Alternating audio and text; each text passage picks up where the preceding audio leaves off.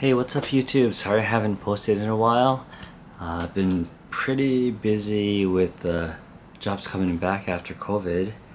That being said, so I'm making a really short video today just to answer some of the questions that I got in the comments. One of them was about the video I made, Sony ZV-E1 now with 120 FPS and 240 FPS capacity. Somebody asked, how exactly do you do that in the settings? And the other one was a bunch of questions that I thought would be, better to just address in a video regarding Sony ZV-E1 does not overheat, parentheses, at least not for me. So starting with the 120 FPS and 240 FPS settings. So the first thing you got to do is make sure that your firmware is upgraded. For some reason Sony doesn't call it a firmware, they call it a license for this one. I don't know why.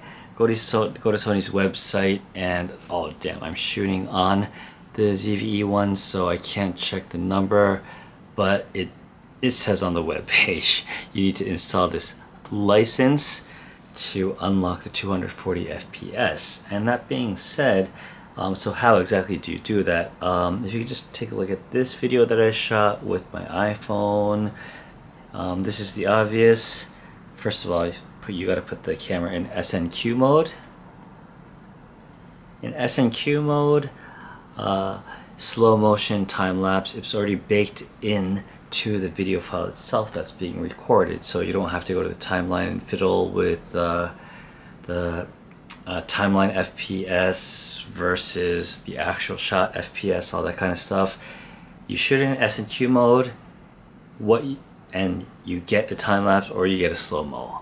I think the confusing part is regarding the settings. So if you could look at the settings that I have here, go to the settings and you go to the camera icon and you'll see image recording quality at the top. You go to SNQ settings in there. Oh, first let's check the file format. You can either do 4K, HS4K, which will limit you to 120 FPS, or you can do HD to do 240. Here we're at 4K. We go to SNQ record settings. I'm just gonna choose 100, the highest bit rate, and then frame rate. This is the important part. So on the left, the SNQ rec frame rate, that's the base frame rate, what your timeline is gonna be. You're gonna play back at 24. And the SNQ frame rate on the right, that's how many frames per second you're shooting at. So if you shoot at like 120 and play back at 24, that's 5 times slow motion. If you want to go to 240, you're gonna have to go back to the menu settings, and in 4K it cannot do 240, understandably. So we're gonna change the codec to XAVC SHD. We'll go to the SNQ settings and we'll keep it at 24, but now we'll see that we have the option of 240 FPS, which is 10 times slow motion. Yeah, I'll have him be my little guinea pig to test a drop, and here's what it looks like.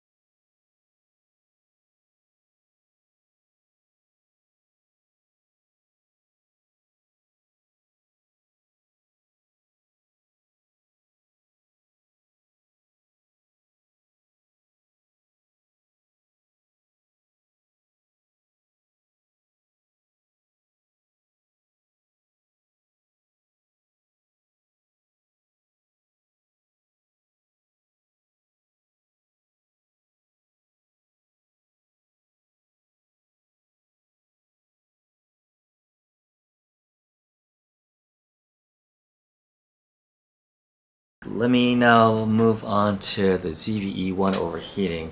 You know, I still stand by, it's been months since I've posted that video, and I still stand by my claims. I have not had an overheat. I'm just looking at the comments section right now. Okay. Yeah, which camera to keep or buy, that is totally subjective. There's a few questions of that sort, but I don't think I'm qualified to answer that. One thing I did notice, yes, I see a lot of people saying that both the A7 IV and the ZV-E1 both overheat more frequently when used in webcam mode, and I recently had that experience with the A7 IV. I haven't tried it with the ZV-E1, but I assume if the A7 IV it overheated in like 30 minutes, I'm pretty sure the ZV-E1 will overheat too.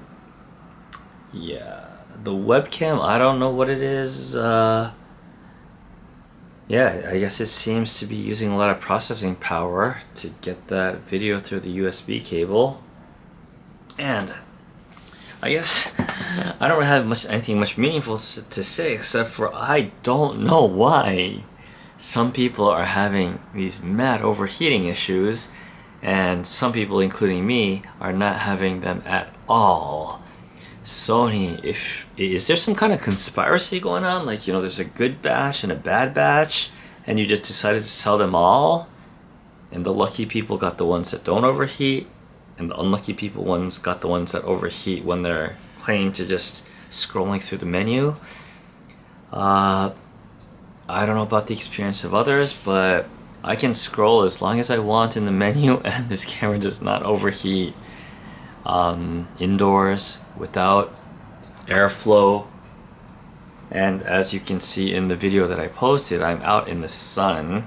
I also took it to Jakarta, and it has yet to overheat, except for one time where I was doing something stupid. But anyway, that's it. Guys, sorry I haven't posted for a while.